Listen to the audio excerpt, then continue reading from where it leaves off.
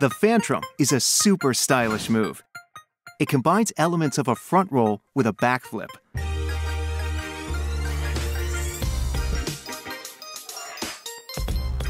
Are you ready to get dizzy? Then let's have a look. There is just very little kite steering needed for this move, but you should focus on a hard pop with lots of line tension. Flying the kite low is very important so you can get inverted. Let's have a closer look. Start with good speed and keep both hands close to the center of the bar. Before you pop off, carve upwind to create line tension. Just like in a front roll, you bend your front knee to initiate the forward rotation. Now comes the critical part.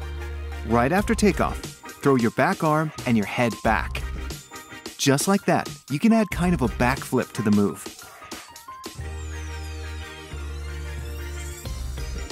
Contract your abs and create momentum with your front leg while you spin over your head. Finally, spot the landing and ride out with speed.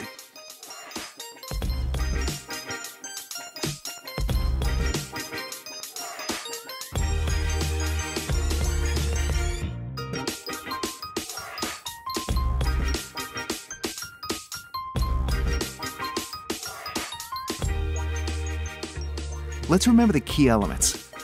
Carve upwind to create line tension. Bend your front knee like in a front roll. Throw your arm and head back to add kind of a back flip.